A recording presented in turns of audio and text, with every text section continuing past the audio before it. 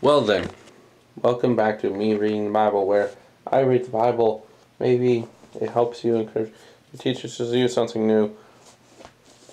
You can talk about it in the comments too.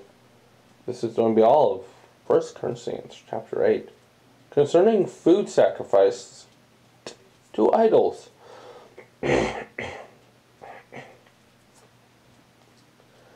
Now about food sacrificed to idols, we know that we all possess knowledge, but knowledge puffs up while love builds up. Those who think they know something do not yet know as they ought to know, but whoever loves God is known by God. An early manuscript and another ancient witness think they have knowledge to do not yet know as they ought to know, but whoever loves truly knows.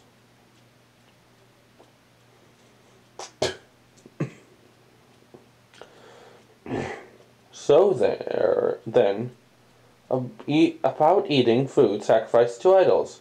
We know that an idol is nothing at all in the world. True, they're not. They're literally nothing. And that there is no God but one. For even if there are so-called gods, rather in heaven or on earth, as indeed there are many gods and many lords, both in quotations and God in lowercase. Yet for us there is but one God, the Father, from whom all things come, and for whom we live, and there is but one Lord, Jesus Christ, from whom all things came through, and through whom we live.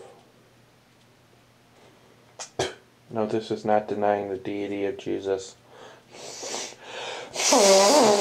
This has been answered so many times.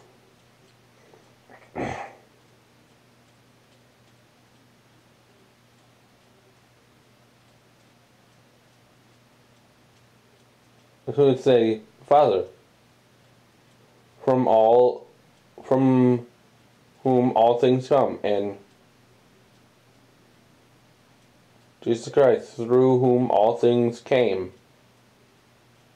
All things come through the Father and came from Jesus. Yeah, it's not denying the deity of Jesus.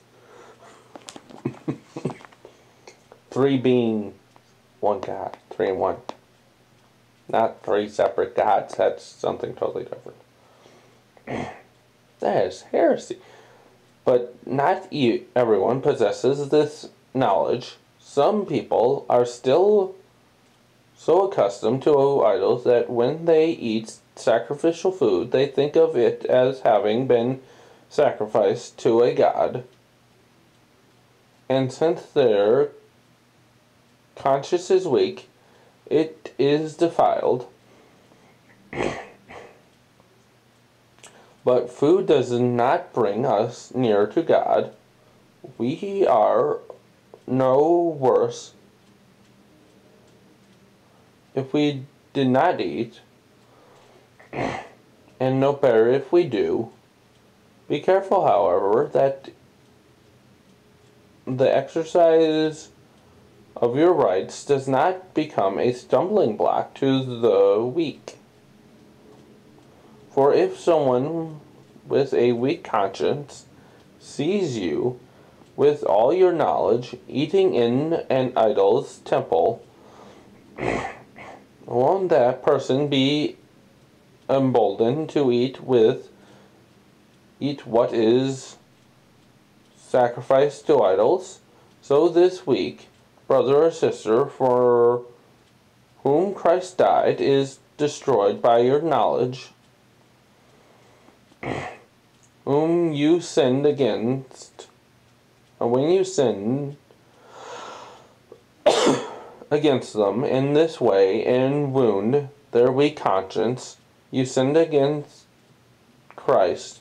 Therefore, if what I eat causes my brother or sister to fall into sin, they're probably thinking, oh, you're not Christian, all this other stuff.